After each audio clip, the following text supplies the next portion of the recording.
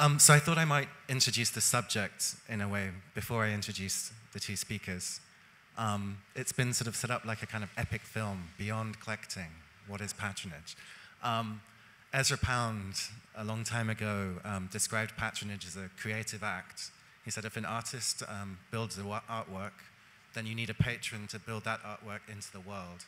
And I think what we're talking about really is how artwork and voices get platforms through which they could be seen or heard that otherwise wouldn't be, through acts of giving and support, whether it's financial, moral, or in any other way. And so I'm going to stop theorizing about it now because we have two actual patrons here.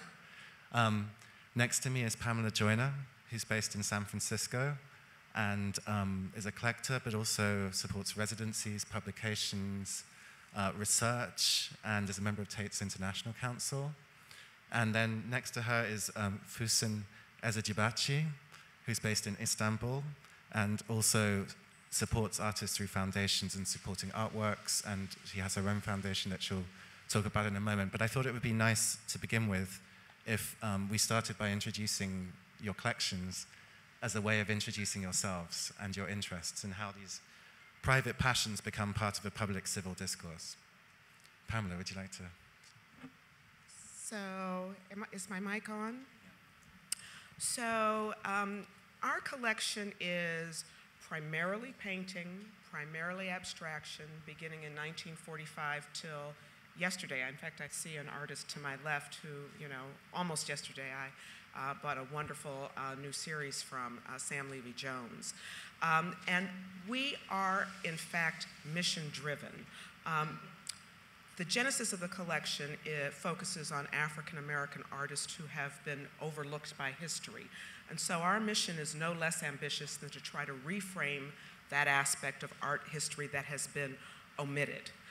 So all of our activity, the boards I sit on, the publication we have about our collection, the book we've written in support of the careers of the artists who we love, the residency that we run in Sonoma is in service of that mission.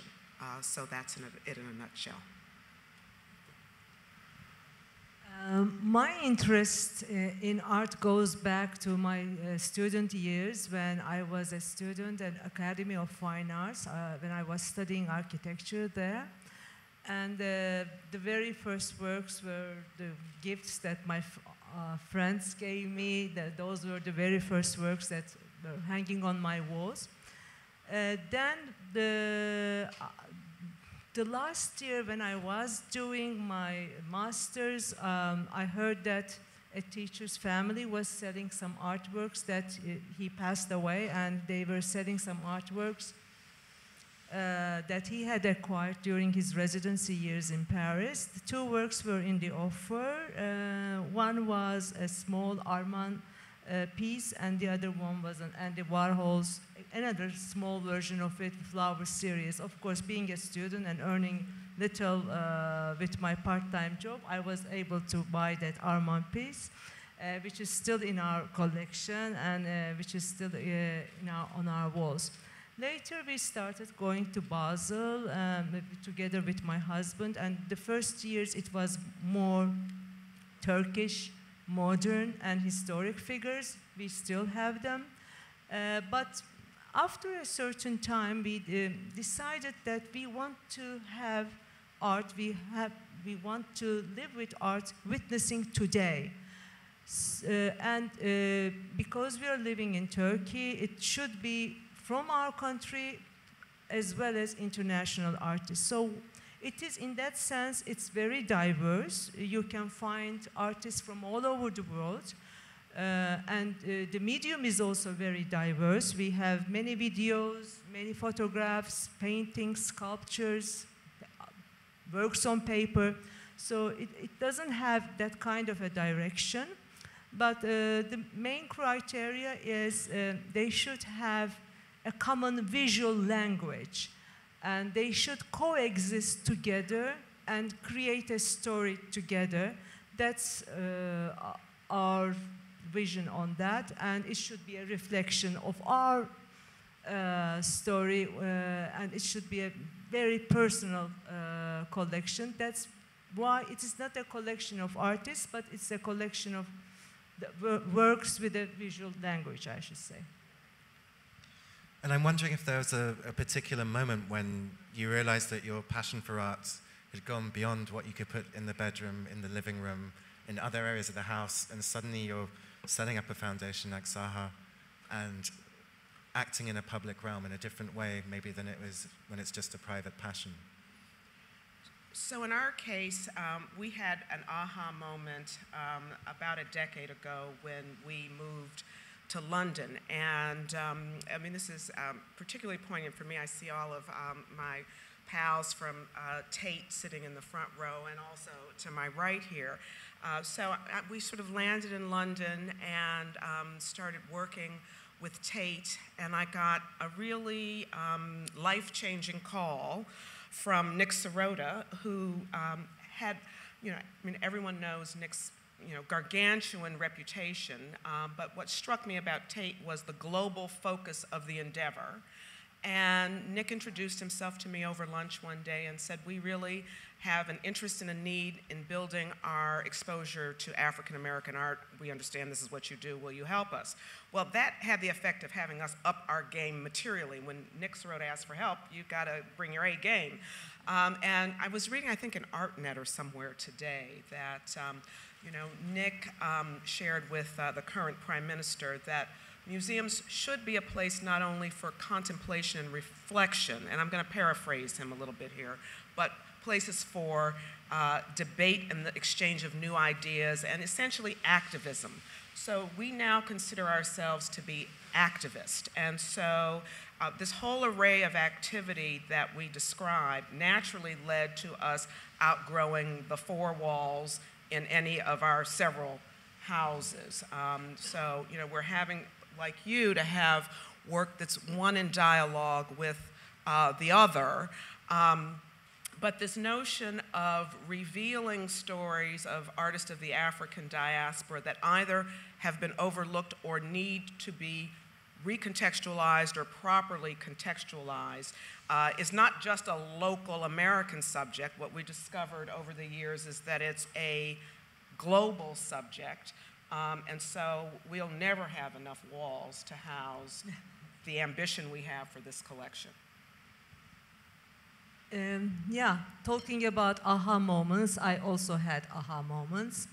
The most strong one was, until that moment, I was interested in nice objects that I could own and hang or see and live together with. It was, I think, the year 1993 when we visited Venice Biennial.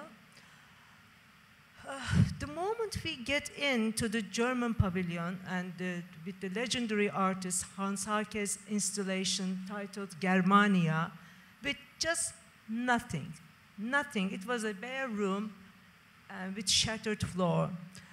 But I still have goosebumps, and because of the feelings it gave to me. It was a reference to the problematic history of the German pavilion, the biennial, and also the fascistic dictators manipulating.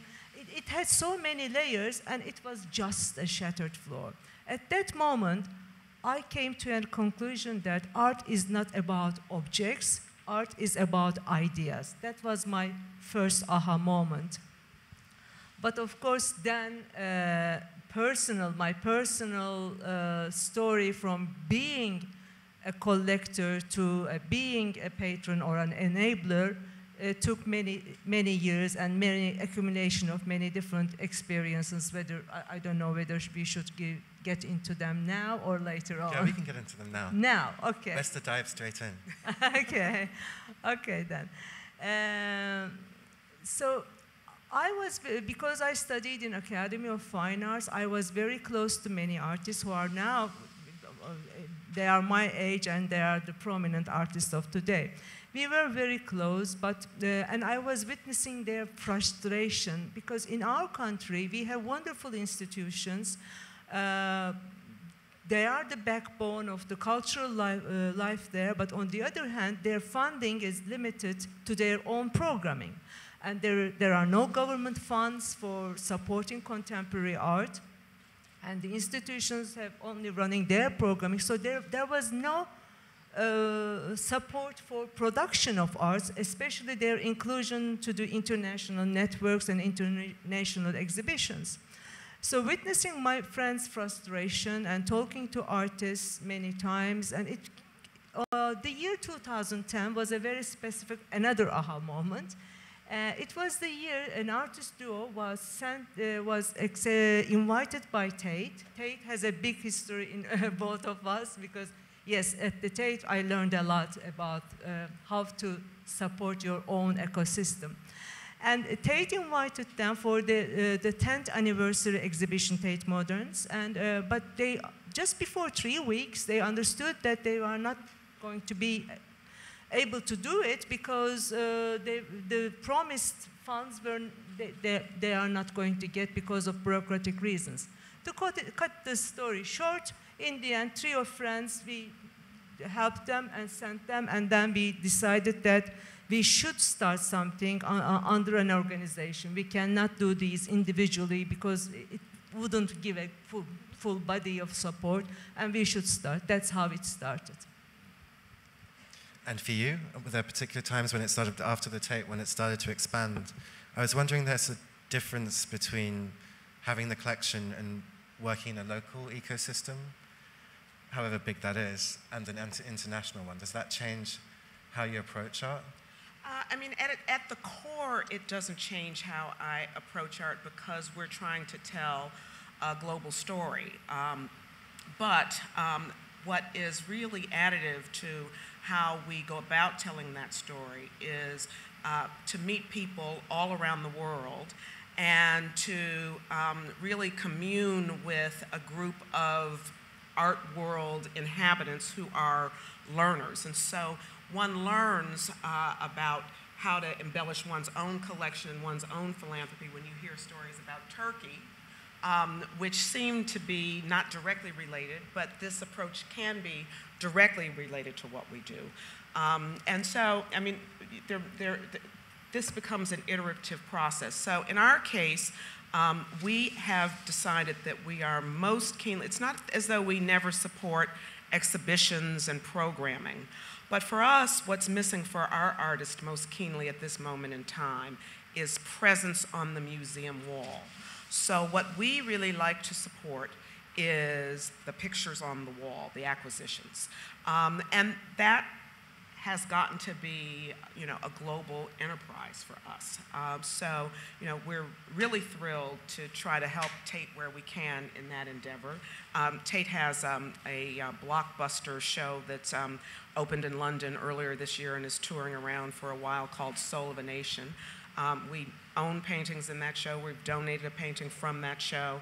And it really just helps expand the story. Yeah. So it's not a local story, it's a global phenomenon. But is that the kind of activism you were talking about, to kind of change an institution in a way? So I mean, like the Tate in particular has, you know, that's where I learned art history. And certainly when I learned it, it was a much more limited art history than it is today in terms of the collection and what gets shown. Well, yes, and that, I mean, it's been a marvelous surprise that institutions are willing partners. I mean, even proactive partners. Another story I can tell is I see a colleague, I'm new to the Getty Trust Board, and I see one of my Getty colleagues, Andrew somewhere, I don't see him right away. Oh, there he is, Andrew, hi. So when I went on the Getty board earlier this year, the Getty team said to me, you know, we've got really the world's best state-of-the-art repository of art history, artist archives, and we've got, you know, the preeminent research institution focused on art and art history in the world. So what can we do around artists of color that leverages that activity? So now we're going about setting in place a program to do that Andrew is spearheading, and you know, we're collaborating with experts from all over the world, including London, to do that. And so This is just a moment where I think the natural curiosity resident in the ecosystem is blossoming in a broader way than has been true of the art histories that we have learned in textbooks. And the textbooks are being rewritten. I mean, I wonder how this idea of broadening the history of art and the experience of art relates to a world in which many of those experiences in the social and civil realm are becoming narrower. I mean, I can say certainly from the UK perspective with Brexit, and we all know what's going on here as well. Is it something you feel like you're sort of fighting against the tide? No, I think we're reflecting the tide. I mean, I don't see what you're going through in the UK as being materially different in substance than what we're experiencing here, or than what you're describing you experience in Turkey. I mean, the particulars are different, but the guts of it are not. And so we all have a lot to learn and to share with each other, I think. For sure. But talking about placing artworks on the museum walls, we didn't come there yet. Ours is seeing artists and art from our geography included in the international cultural networks. Because, as you know, we were talking about the Venice Biennial and the funding of the pavilions. When an international exhibition is set up, we know that all the curators need to raise funds. And they feel it at more ease if they know that from a certain country, they can easily find funds. Turkey's case for a long time was very difficult. They knew that if they invite anyone for the international exhibitions, it was not that possible, that easy to find funds. So that's where we stepped in. Now they all know that there is an organization who is there willing to provide funds without interfering the selection, without interfering the works, the content of the works, but just there, or for publications, just there to provide the support of the inclusion. That made a big difference in our case. Being on the museum's walls is great, but it will come after that inclusion, first of all. I think that brings up one of the interesting things maybe that could distinguish collecting and patronage, in that the way you're describing patronage is partly about a suppression of your own ego and your own interests. Do you have moments when you've supported something and then afterwards you think, oh my God, what have you done? Where you're kind of not really into the outcome? Is it ever difficult like that? Or are you quite relaxed? So about the supported project? Yeah, when it's realized, let's say. In my case, I'm not there for the selection. None of us, organization refrains from the selection because we are not art professionals. Yeah. We just want to make the organizations know that they are free to choose whom they choose. So it is, in that sense, it's very different. Most of the organizations do the other way. They pick up the artists and they support those specific artists. In our case, it's just inclusion of the artists from this geography. So no, it doesn't make me feel bad because I know that correct people are choosing the correct, according to the content of the exhibition, of course. So for me, it is the dialogue they create and the inclusion in the network is more important.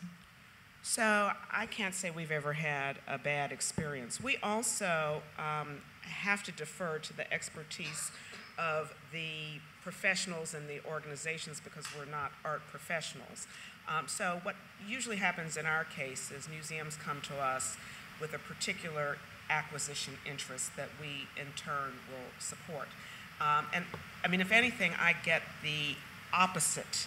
I have the opposite experience where I'm always pleasantly surprised about how that work is contextualized, about what subsequent acquisitions are made to dialogue with the thing that we might have made an initial gift of. In the case of several organizations, I mean, people have put together whole programmatic initiatives, and large exhibition strategies to support the kind of inclusion that we've been championing over a number of years. I mean, for both of you, I guess with what you're supporting, it's quite a big responsibility in a way. It feels like the way you describe it. Is that something you feel is a pressure sometimes? Because in some ways you're talking about supporting a public art program in a whole country and rewriting an entire art history backwards as well as in the present. Well, I mean, again, in our case, I mean, I do feel a keen sense of responsibility, but this is not a singular activity on my part at all. I'm very aware that it really does take a village. So it is probably more accurate to describe what we are interested in doing as an effort to catalyze the ecosystem in having an interest in our area of interest. So when collectors walk into a fair like this and simply see some of our artists of color in the broad context of the full arc of the full historical canon, I count that as a victory. And so it takes a lot of people doing a lot of different initiatives to get to the finish line that we're interested in. In my case, it's a big responsibility because it's not a few people's support. It's a collective support. It's the whole members, more than 100 people's support. So we are raising funds with their equal donations each year, and we are spending that money that we collect. So it's a huge responsibility to our members and to the artists we support. So that's why we refrain from the position of whose career we are pushing forward. Because easily it could be relying on our personal tastes or personal, and 100 people is not that easy to manage in that sense. But they know that it is very transparently, because monitored each year, everything is put on the website, and they all know that the funds are being spent on the real cause. That's my first responsibility. On the other hand, of course, you need to do it in the most efficient way. You should do it, in price efficiency, let's say, in a very simple way to say. So I feel a lot of responsibility in that area. And Pamela, you brought up the idea of ecosystems just now, and I think maybe it's important to talk a little bit that it's not just supporting an individual artwork or an individual artist, but there's also research, education, all these other aspects of dialogue and discourse around the work that you're supporting as well. Well, absolutely. So when we wrote a book last year, it wasn't intended to be a scholarly endeavor, but we intended, and we were fortunate enough to have some 20-odd scholars contribute to the book. So the notion was that we would, again, catalyze a group of, top professionals to go on to write more scholarly journals. And in fact, there is work that has come out of that effort that is focused in that way. Similarly, I would point to the initiative that is going on at the Getty.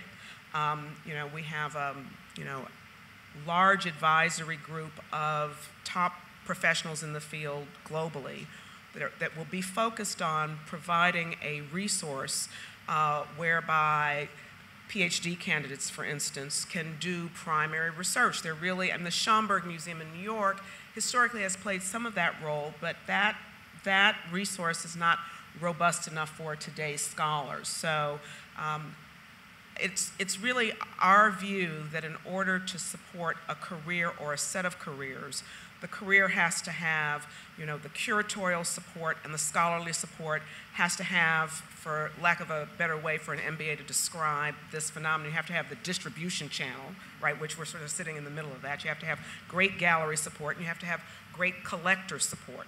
And so that part of the ecosystem that's dedicated to research, I think, is an area where we can fill in some missing pieces where there really has been a gap. And I'm just thrilled that, you know, the Getty is enthusiastic and is deploying the resource and the personnel and the expertise to do that. So that's a little bit my strategy. I try to think hard about, to this sense of responsibility, you know, I try to think hard about what's missing and what would further the mission.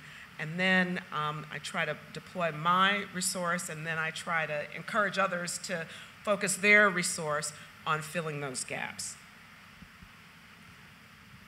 Ours also started for filling the gap because there was an acute need, and but it also has different layers of doing it. It's not only production support, it's also publication support, it's also research support, or we invite curators to come to Turkey.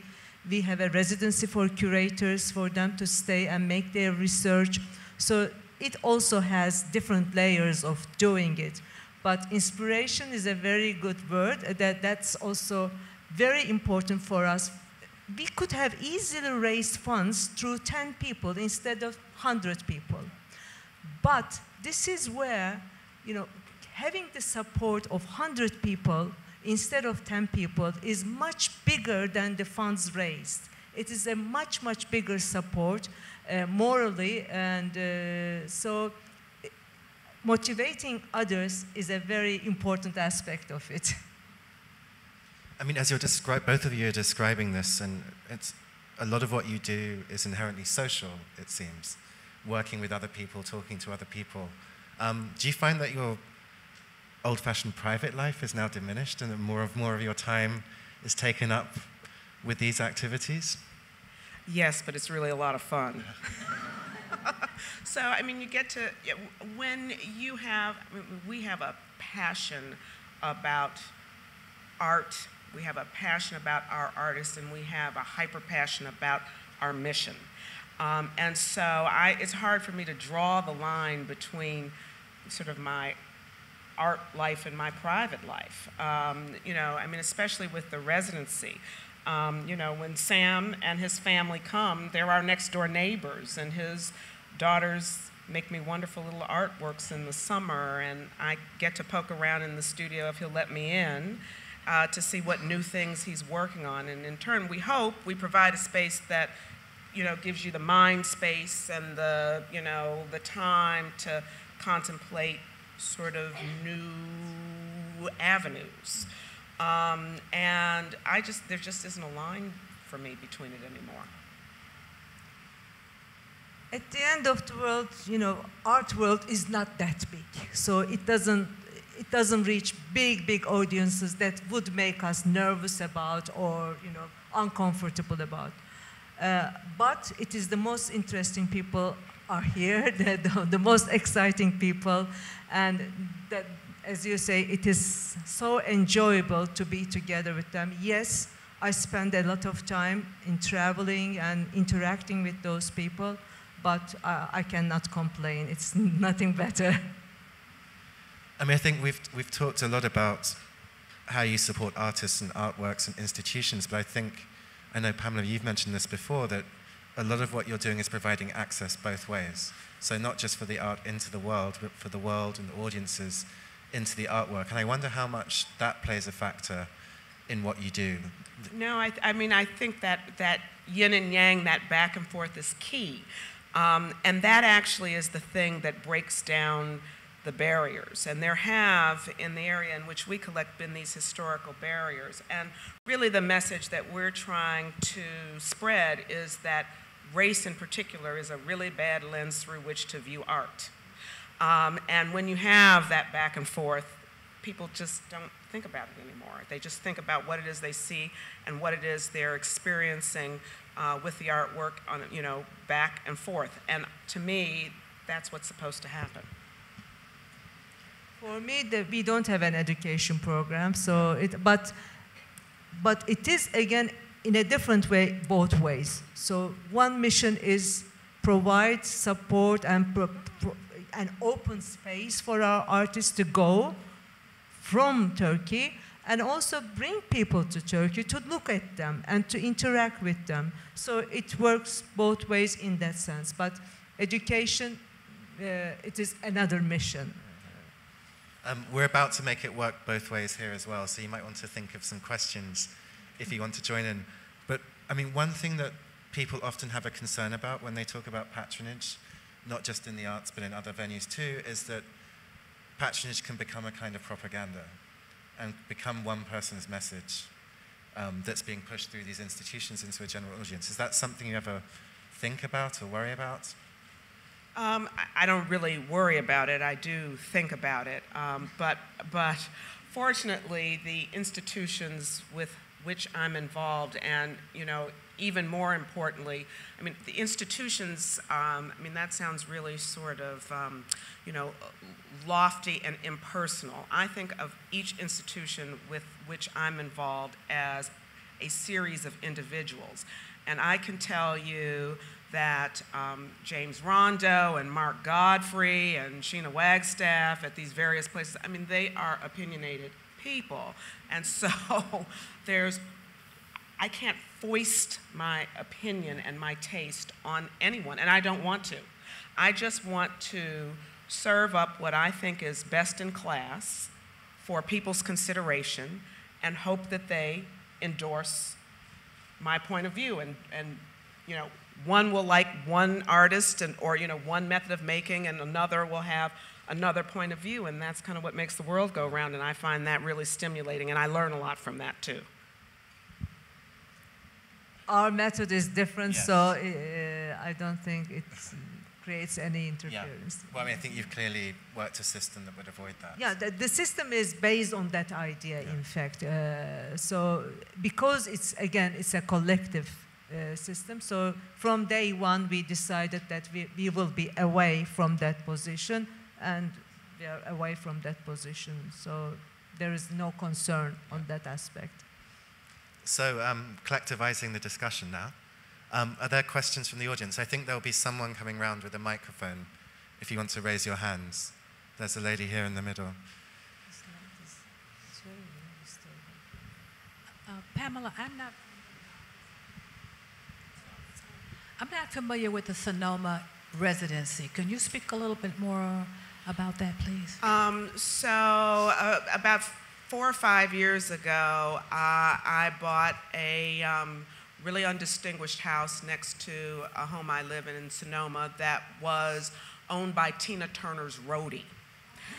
And it sits on 6 acres of ground, 1,500 feet above the floor of the Sonoma Valley, and you can see San Francisco from the really old windows that still need to be replaced.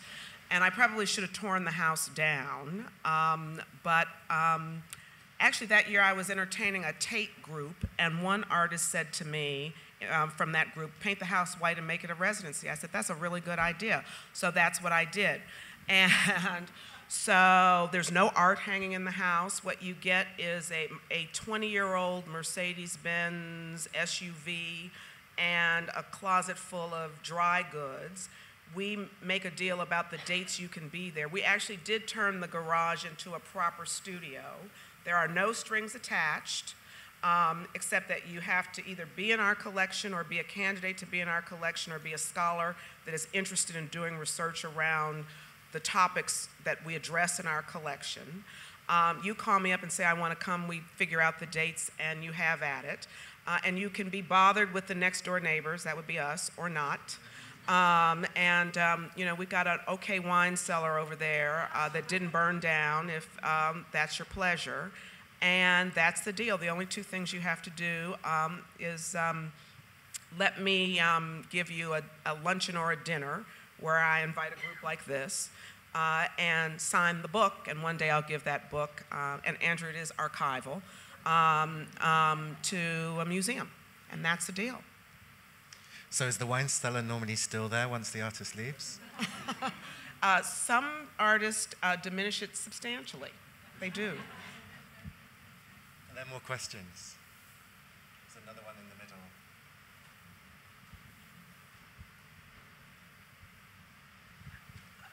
Pamela, you said something that was provocative for me.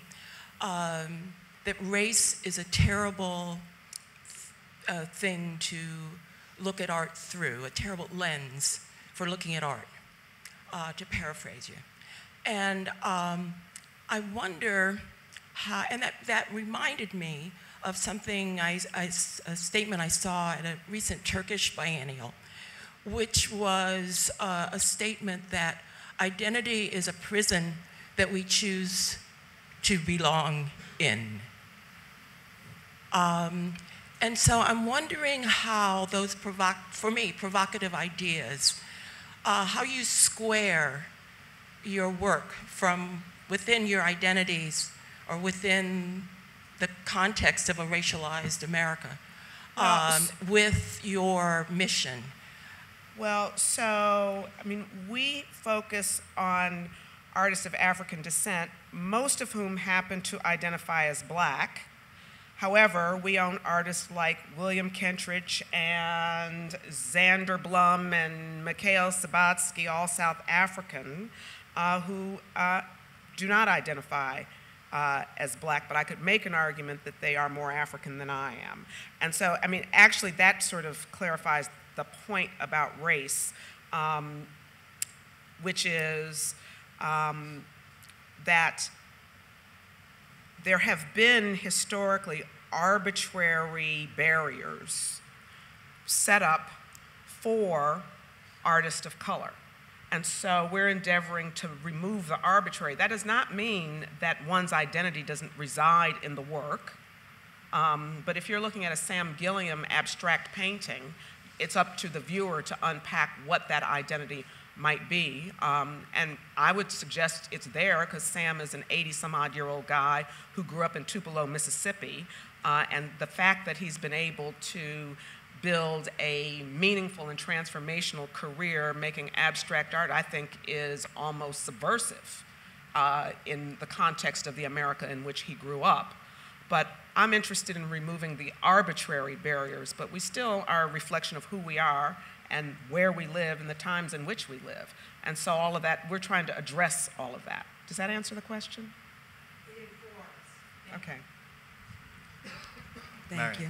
Thank you. I have a question for you, Füsun. If someone is working in an institution somewhere outside of Turkey, anywhere in the world, how would they go about getting support to show an artist from Turkey in their institution? And then the second part is, like, where do you see the future of Saha going? Because, I mean, it's been so long, there's obviously so much more to go. You mean how do they apply to Saha? Yeah. There are some very clear criteria, and it's also on the website. And first, usually the artists inform them, or they already know, and they send the conceptual frame and which artists they are going to invite, and what is the budget they need, and then we ask for the budget breakdown, and we look at it. We almost always check a few things. For instance, if there is an artist fee, some of those even big exhibitions, you would be all surprised, do not put artist fee. And so we insist on that. And it is a smooth operation in just a few weeks of time, but it should be in advance because in the end we take it to our board as well. If that institution is an institution that we don't know until that time, then we go to our advisory board. We have an advisory board, and so we discuss with them as well. So always, if an institution is already well known and we know the impact, we make the decision. If we don't, we go to our advisory board. The next step, what could be next? That's a good question. As Pamela said, we look at what is needed. And when we started, we knew that this was a big gap, so that's why we started. Now we see that there is something big missing also, which is residency, a proper residency. You know very well, in the past we had a very good residency, and the artists of today, all of them nearly have gone through that residency, so it's time to start another one. We are working on it. I hope in a few months I can give the news about it. I hope so.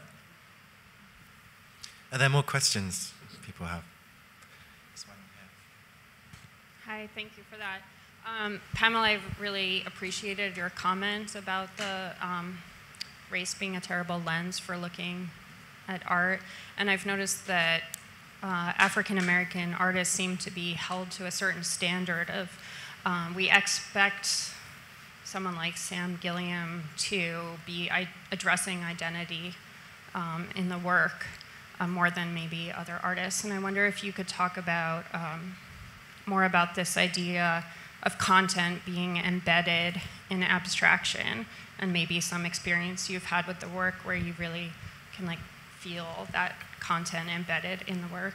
Well, you know, I actually think the statement of true liberation and freedom is for no single group of artists to be held to any single standard.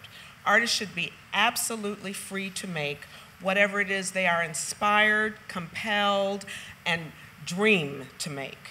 And so I suspect if Sam Gilliam were sitting here, he would say his work has no social content. I suspect if Mark Bradford were sitting here, he would say his work has huge social content. And so I think that we will be at a point of real inclusion, and I really don't love to use that word, and I can talk a little bit maybe in a minute about why, but let's just use it for the sake of convenience. We will be in a place of real inclusion, freedom, and liberation when all artists are absolutely free to make whatever it is they feel they should make. And so, you know, one reason I love abstraction is because at least the early generations of artists in our collection who were making abstraction were held exactly to that standard. The work was expected to be about something. It was expected to be figurative. And those artists were less valued for having made abstraction. And I love people who do what they're not supposed to be doing. And so that's why I was drawn to that kind of aesthetic to begin with. But I think we're now just really arriving at a place where it's okay for Sam Gilliam just to be a great colorist and to be a great innovator, having taken the canvas off of the stretcher and transformed the art of abstract painting in doing so. We've got time for one last question if anyone has one. There's one there in the middle.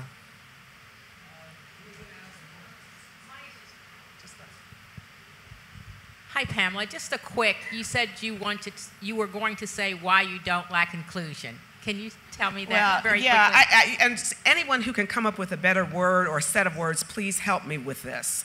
But inclusion to me suggests that one has one's nose pressed against the windowsill and that you're trying to force your way into the conversation.